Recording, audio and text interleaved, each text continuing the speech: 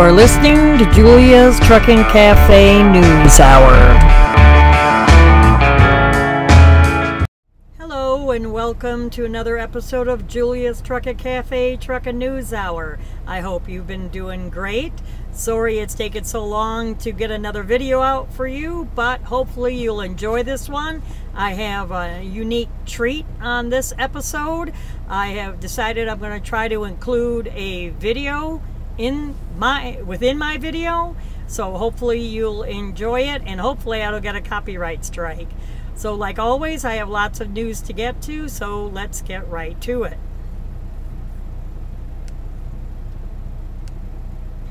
In Maryland, troopers are cracking down on speeding semis and cars.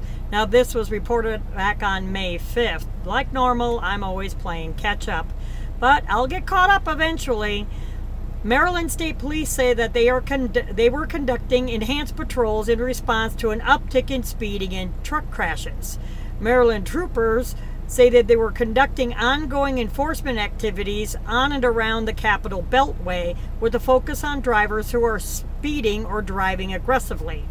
That campaign kicked off back in April on the 26th and ended May 1st. However, troopers now say that the effort will continue for an undetermined amount of time.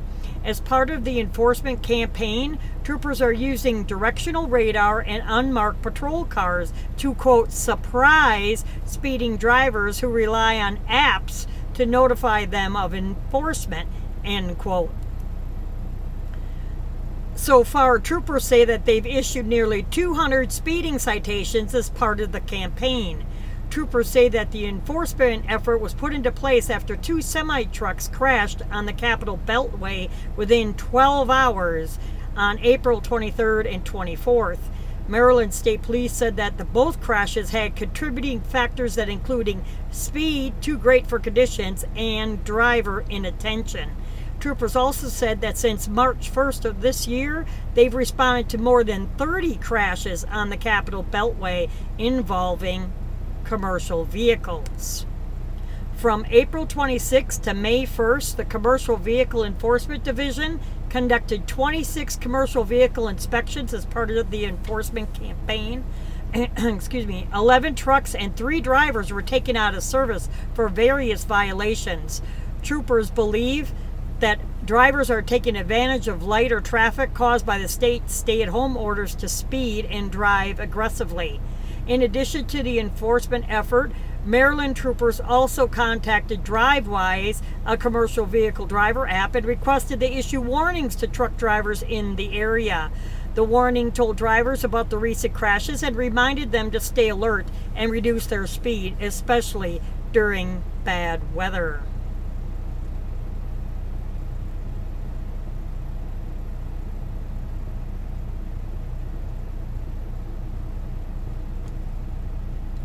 And our next story, hundreds of truckers convoy to say goodbye to company founder suffering from cancer. The end of April, friends and employees turned out in droves to show love and respect for a trucking company founder battling cancer. Around May 1st, 300 vehicles convoyed past the home of Vernon Erb, ERB, 84 in Ontario, Canada, as he and his family watched from the front lawn. Erb is fighting an aggressive form of cancer. Erb founded Erb Transport in 1959 with a single dump truck. And this is one of his company trucks that he started out with as a reefer hauler. The company now employs around 1,500 people. So let's go ahead and watch the video of the convoy in Mr. Erb's honor.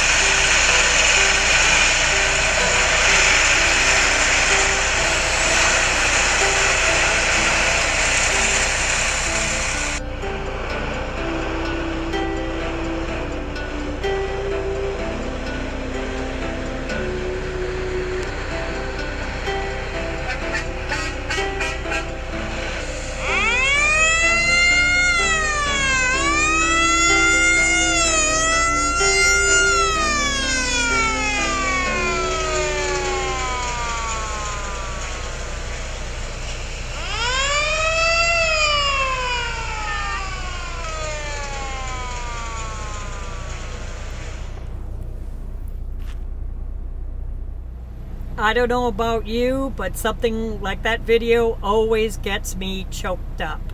I just can't help it. So let's get back with the news.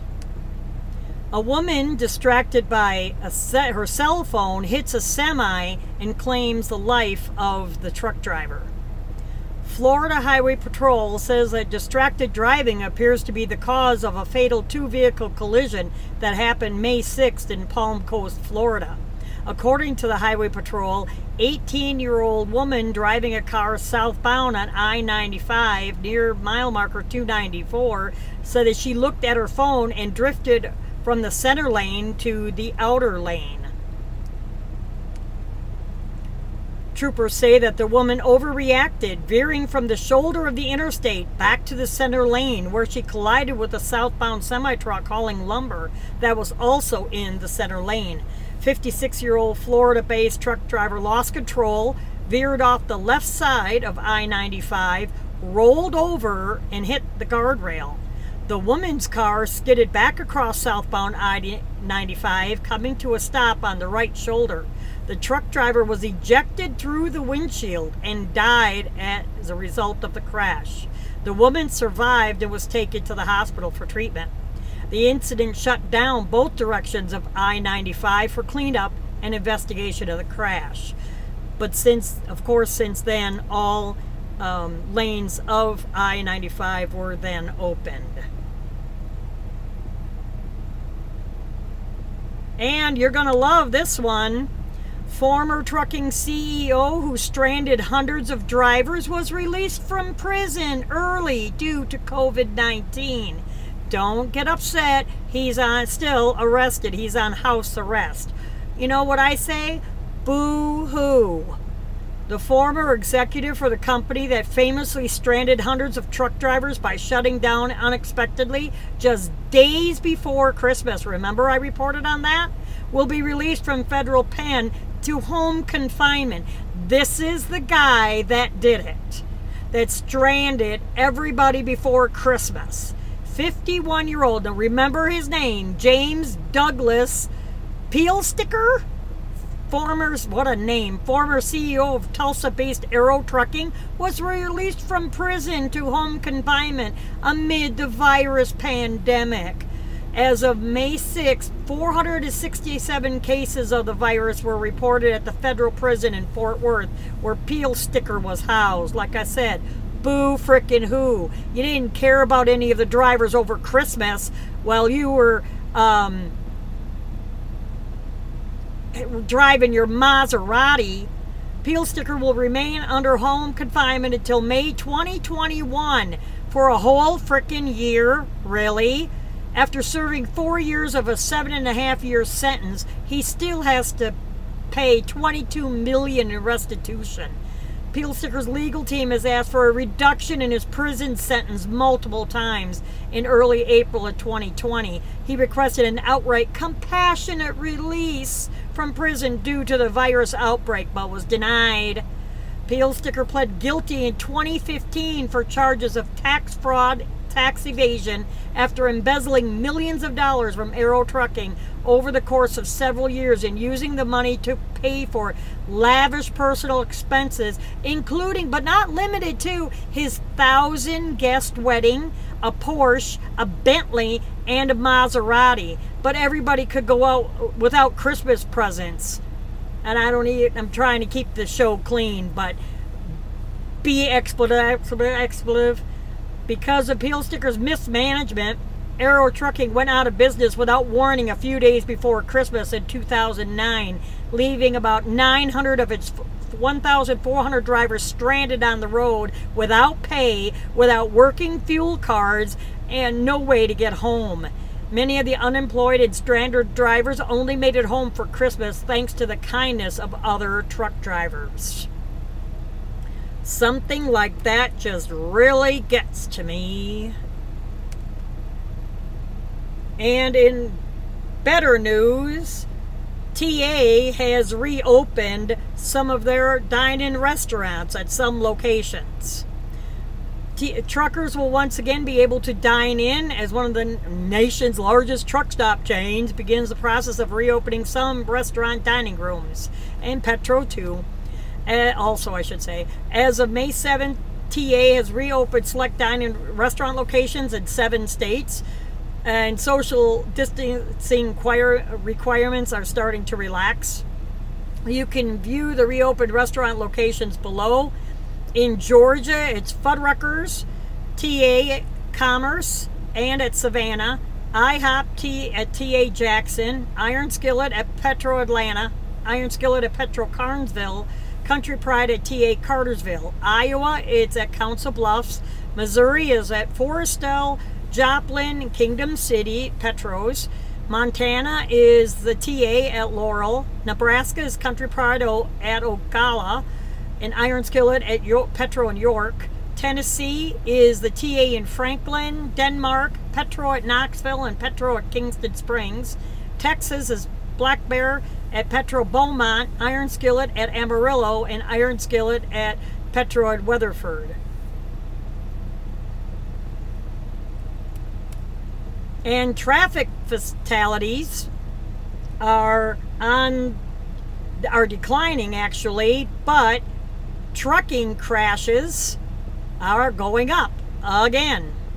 New data released by the National Highway Traffic Safety Administration indicates that while overall traffic fatalities were down last year in 2019, fatal crashes involving large trucks have increased. According to May 2020 preliminary report, the National Highway Transportation Safety Alliance in the U.S. crash fatalities, 36,120 people died in motor vehicle traffic crashes in 2019. It's a decrease of 1.2% as compared to the 36,560 fatalities that were reported the year before in 2018. While overall traffic fatalities have dropped in 2019, fatalities in crashes involving at least one large truck are projected to increase by 1%, they say. This data does not distinguish between commercial and privately owned trucks. It is important to note. In 2018, there was a 2.4% decrease in all motor vehicle crash fatalities from the year before 2017, but fatal crashes involving large trucks actually increased by 0.9%.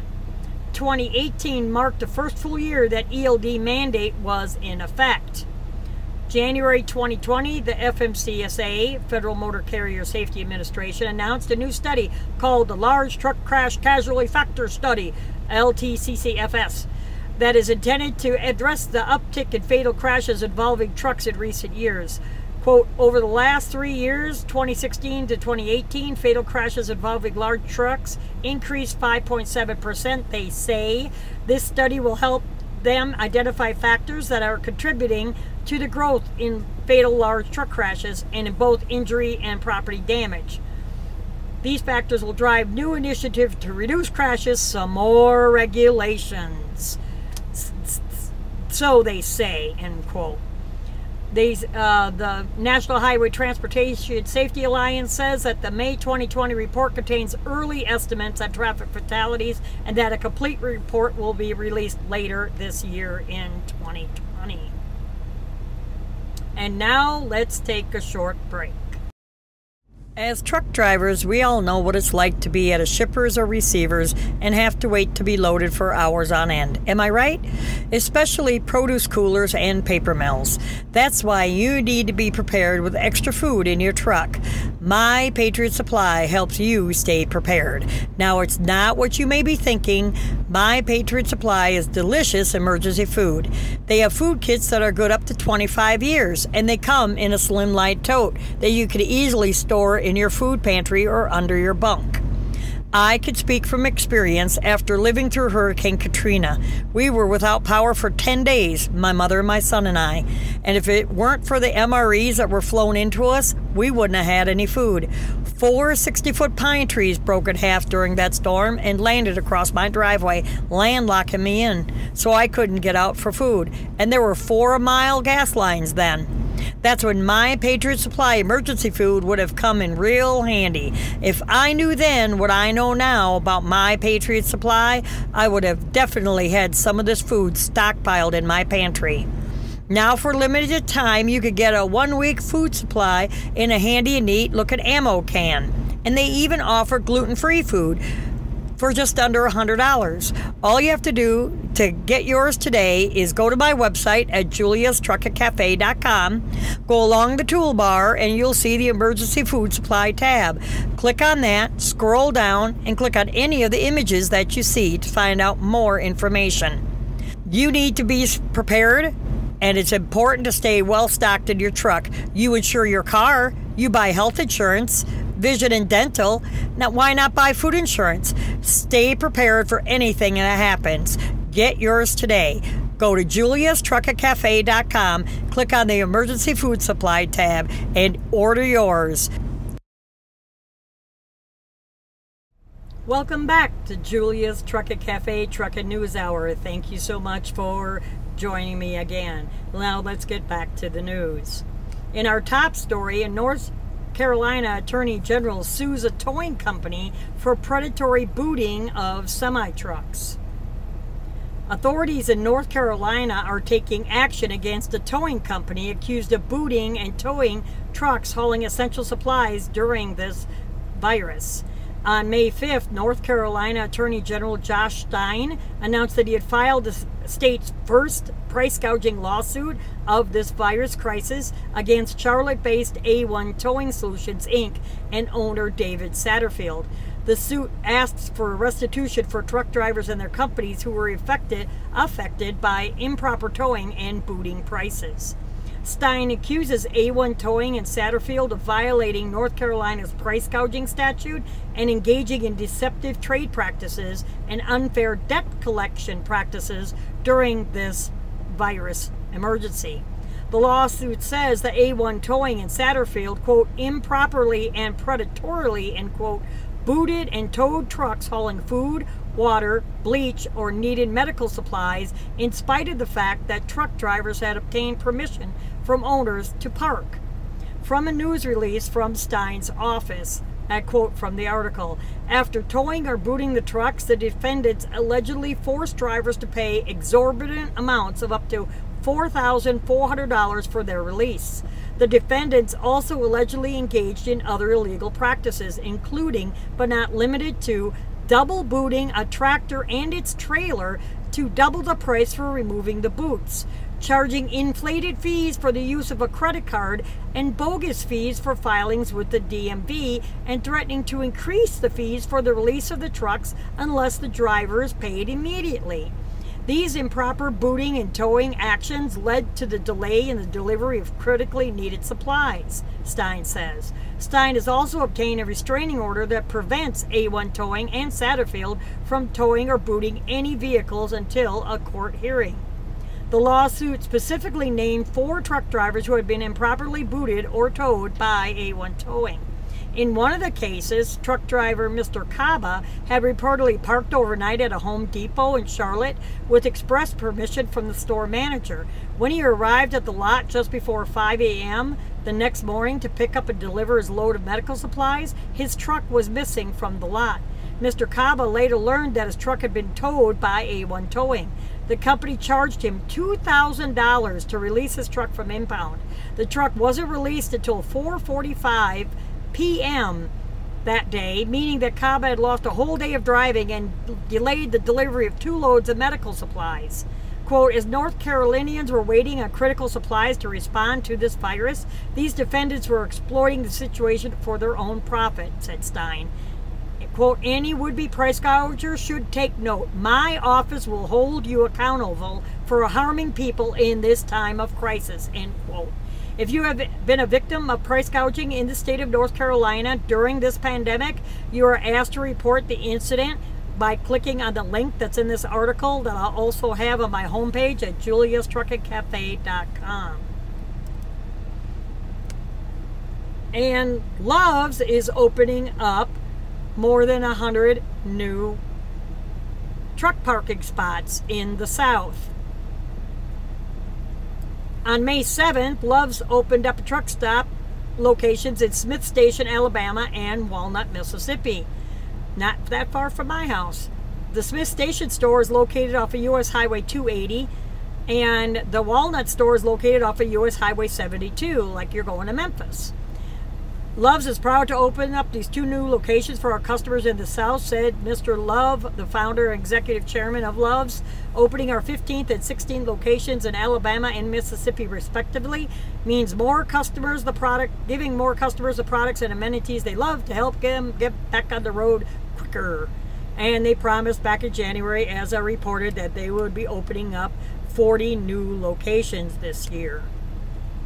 And in other news, trucking companies have cut more than 88,000 jobs in April. A new job report from the U.S. Department of Labor and Statistics sheds light on the stunning impact of the virus crisis on employment in the trucking industry. According to this report released by them, U.S. trucking industry cut over 88,300 jobs in the month of April, meaning that's almost 6% of the trucking industry workers lost their jobs, along with restaurant workers and a lot of other people. Total jobs in trucking fell, now this is the total jobs, 1,523,900 in March to total jobs, trucking jobs, to 1,435,600 in April.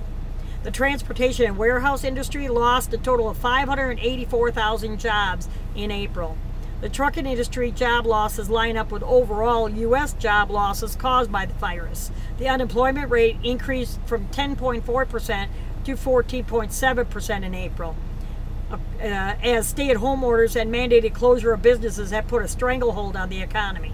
Job losses in truck adjacent industries were also significant. Manufacturing lost 1.3 million jobs in April, and construction lost 975,000 jobs. With states starting to ease stay-at-home orders and allowing businesses to reopen, there is hope that some of these job losses may only be temporary as companies rehire laid-off employees. I see signs all over the place at truck stops where they are wanting people to come in to work. They're hiring, hiring, hiring. My question is, why don't you rehire the people that you laid off? Good question, right? And President Trump says truckers are price gouged after D.C. rally. Quote, "They're great people. They're people that like me," President Trump said of truckers during a phone interview with Fox and Friends. On May 8th, Trump appeared on by phone via Fox and Friends and was asked to follow up on a May 3rd tweet that was issued in response to an ongoing rally involving hundreds of truckers in D.C. Trump tweeted, "I'm with the truckers all the way. Thanks for the meeting at the White House with my reps from the administration. It is all going to work out well," end quote. During this phone interview, Ainsley Earhart asked, "Everything in front of us, our paper, our water bottles, our pencils, our phones, are delivered on a truck. And you tweeted about American truckers being price gouged. What are you going to do about that?" end quote. Trump responded, "Oh, they are price gouged. In fact, they were in front of the White House. We must have looked like 1,000 trucks. They were honking and honking, and then I actually sent representatives out. It was very funny. They were honking all day, and they're great people, and they're people that like me. They like Trump. They've got Trump all over their trucks. They're like the farmers. All they want is to be treated fairly, and we're going to treat them fairly. You know, what they're asking is almost nothing in many cases, so I sent my people out to see them. I even brought out some red hats for them, right? I said, USA strong. I kept it not so political, but you know, they're great people. They're great people, and they're successful. You know, they have these big, beautiful trucks, and they want them made in the USA. They're not asking for much. They wanted to be treated fairly, so we're handling the truckers. We're going to take care of that." A group of truckers have been protesting in Washington to raise awareness about low freight rates and unfair brokerage practices, as well as some trucking regulations since May 1st, when they began the demonstration as a part of a larger May Day movement. And what that group was the, oh shoot, I forget. Anyway, they're in another story here in a second. So later on in the next couple episodes, I completely forgot which group it was, but it wasn't American Trucking Association. It was a different one. My bad. Anyway, on to some more news. To talk about putting your foot in your mouth, right? I'm not afraid to do that. Anyway, the CDC provides virus guidelines specifically designed for long-haul truckers. CDC recently shared an article outlining best practices for over-the-road truck drivers during this virus. I will not call it a pandemic, I'm sorry. What long-haul truckers need to know about this virus. You could read the article in full below. I'm not going to even take the time to know about it because of the fact it's pretty long, and I'll have it in the show notes. I believe I already do, so I have a link to it in the description below. So I will let you look at that for yourself. And in other news, a brokerage group association responds to Trump's allegation of price gouging for truckers. He pissed them off. Soon after President Trump appeared on Fox News, said that U.S. truckers are the victims of price gouging, one of the nation's largest third-party logistics organizations fired back. On May 8th, Trump appeared on Fox News, Fox and Friends, and told viewers via the phone that truckers are price gouged. The president's remarks were a direct response to a trucker protest over low freight rates and lack of broker transparency that had taken place in Washington, D.C. since May 1st. While the protest has, low freight rates have been going on through the pandemic. They did drop freight rates. I know plenty of people that are owner-operators, and I mean, prices went through the floor. Trump ended his remarks on the trucker protesting by promising we're going to take care of that. Soon after the remarks, the Transportation Intermediaries Association, which I cannot pronounce that, issued a formal response denying the freight gouging accusations. We are disappointed to see President Trump's comments this morning in response to a question from Ainsley Earhart at Fox and Friends regarding perceived price gouging by transportation brokers during this crisis. This position could not be further from the truth. As the president should know, real estate agents don't determine the sales price of buildings, the market does. The same is true in trucking. I'm sorry, but brokers have been taking advantage of us for years. Thank you very little. Of course you're going to say all this garbage because you don't want to piss all your trucking brokers off. That's why. As a voice of the 3PL industry, TIA welcomes the opportunity to discuss the situation with the administration, as well as with all parties involved in a formal setting, not through completely misconstrued and misrepresented statements across social media and other channels. Yeah, we're probably frickin' bleeding heart liberals, too. Ain't going there.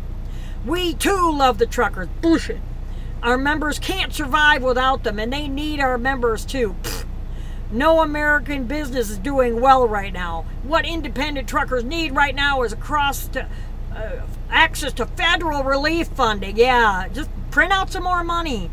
And President Trump should direct the SBA to take action and support them rather than pointing fingers at other American small businesses. Yeah, so you don't have to take the blame, the vast majority of which also support President Trump. 3PLs and transportation brokers are not price gouging. Really? Really?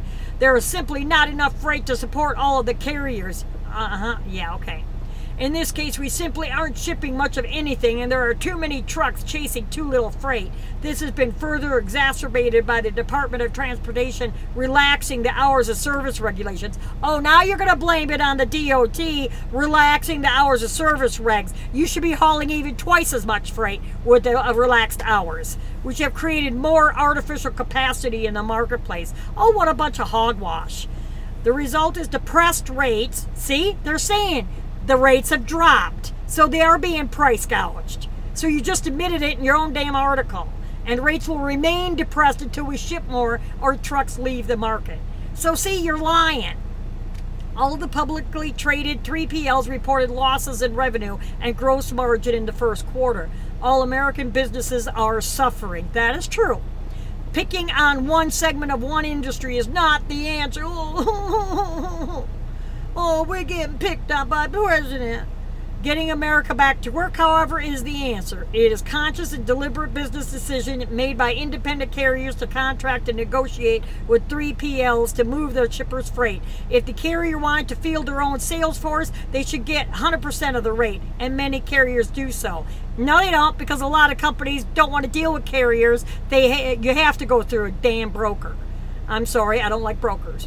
To blame 3PLs for this situation is not only irresponsible, but also reckless. Yeah, everybody's saying he's reckless. Well, you know what? If the shoe fits. That's all I have to say. Rant over. Anyway, back to the news. CVSA says 2 upcoming driver blitzes will go on as scheduled. The Commercial Vehicle Safety Alliance may have been postponed the International Road Check Inspection Campaign indefinitely, but the agency currently has no plans to reschedule or cancel 2 other major enforcement efforts this summer. This year, International Road Check was planned for May 5th through the 7th, but it was postponed until sometime later this year due to the crisis. However, CVSA says there are currently no plans to cancel or postpone Operation Safe Driver Week, taking place July 12th through the 18th, or Brake Safety Week, which is scheduled for August 23rd to the 29th. During Operation Safety Week, let me remind you, law enforcement agencies throughout North America patrols looking for dangerous driving behaviors from both passenger cars and commercial vehicles. These dangerous driving behaviors include, but not limited to, speeding, distracted driving, put your phone down, unsafe lane changes, impaired driving, and failure to obey a traffic device. Also tailgating, let's not forget that one. During last year's Operation Safe Driver Week effort, 46,752 citations were issued and 87,624 were issued to both passenger vehicle and commercial vehicles, respectively. Brake Safety Week 2020 is scheduled to include both August 23rd to 29th enforcement effort and an additional single-day unannounced inspection effort that could take place at any time throughout this year. During Brake Safety Week, inspectors perform primarily Level 4 inspections on commercial vehicles to identify out-of-adjustment brakes and brake system violations. The Commercial Vehicle Safety Alliance says they will continue to monitor the crisis and announce the new dates of International Road Check and update the status for Operation Safe Driver Week and Brake Safety Week when possible.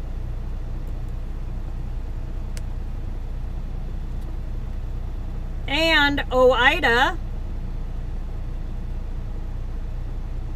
wrote to Congress and asked for more transparency in broker transactions. So if they weren't doing anything wrong, why is OOIDA getting involved then? The Owner Operator Independent Drivers Association. They wrote to Congress asking for intervention to make sure that freight brokers are paying truck drivers fairly. For weeks now, truckers across the country have been demonstrating to raise awareness about several issues in trucking, expressing worry that their businesses will not survive the tough economic conditions brought on by this virus. Last week, President Trump even responded to a group of protesters who parked their rigs in D.C. to raise awareness about low rates and unfair broker practices during his appearance that I just reported on. In May 6th, OOIDA, with a letter to Congress, tells lawmakers that independent truckers are struggling financially during this virus and that these struggles have shined a spotlight on the long-time problem of lack of transparency between brokers and carriers.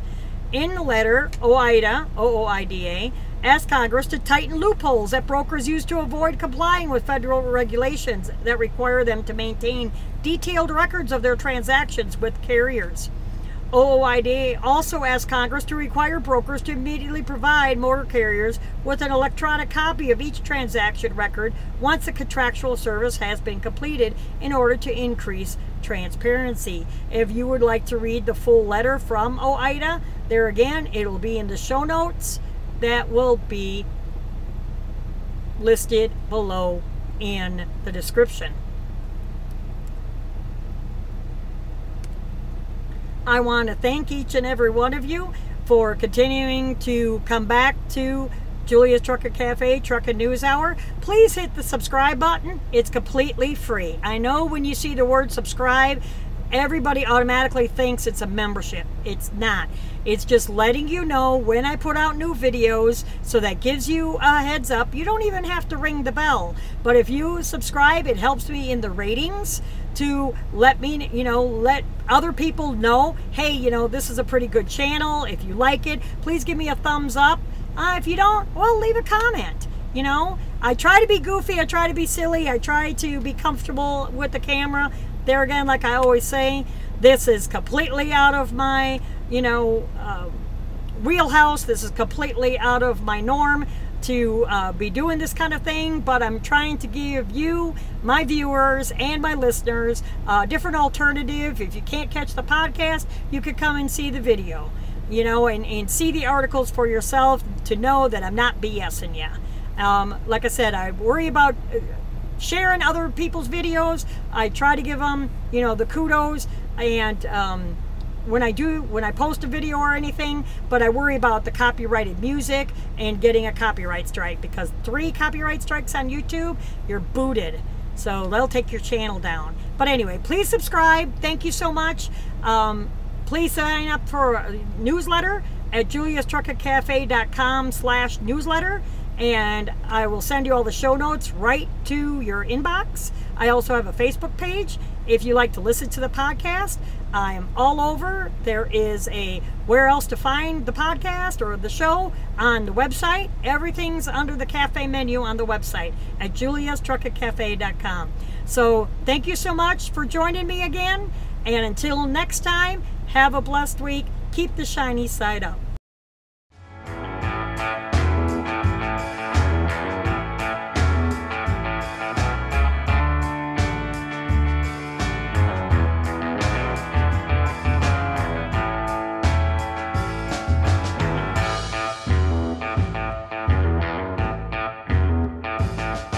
You have been listening to Julia's Trucking Cafe Trucking News Hour. Check us out on Facebook and Twitter. Take care. Have a blessed day.